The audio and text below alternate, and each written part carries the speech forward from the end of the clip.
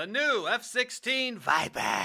It's the same old fighter you've loved for decades, only now it's vipery. Well, you haven't heard much about the F-16 lately. You know why? Because they're just out there working. One of the last drama-free fighters. But this new F-16 ain't like the one you and I grew up with. They've added a lot more stuff. I mean, look at this. Are they juicing now? I honestly thought this was fake when I first saw it. I mean, did you leave any room left on the wing? Do we even need wings anymore? Is that how advanced these planes have become? And Carl, take the wings off too. Save weight. We gotta carry more bombs. But how will it fly? Computer, stupid! Oh, okay. So what are the major upgrades to this new V model? Well, if you can force yourself to go to Lockheed's website, you'll find that they're showing off 3 things. First, it's got a new radar that can kind of sort of see stealth planes sometimes or something. Second, it's got better missiles. Now, wouldn't that just be a missile upgrade?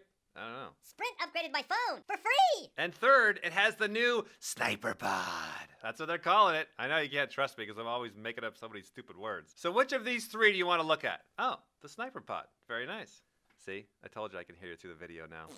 Can you hear that? Alright, so the snipey snipe thing isn't just a guy inside with a rifle barrel sticking out like I first thought. Wow. It's kind of more of a fancy camera version of what the cops have on their helos. You know when the bad guys run through the hood and the camera is somehow locked onto them? Yeah, that's about it. Just a camera that can visually track an object. Oh, you can't catch me. I can run faster than all y'all. So whatever you're tracking can try and run and hide or throw flares. But the snipey snipe system can track through line of sight. Pretty slick, huh? Yeah, I also kind of thought that they had these years ago, but you know, whatever. Yeah, whatever. Oh, and by the way, why are they spending so much energy on making a totally new F-16? Because the F-35 is still not done and costs more than twice as much as a new F-16 Viper. So the F-16 guys here are taking a great opportunity to fill a void, you know what I mean?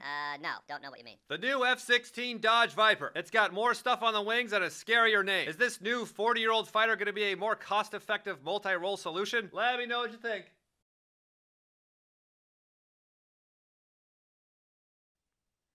Wait for me, guys. I just need a little more time and a little more funding. Viper! Steroids!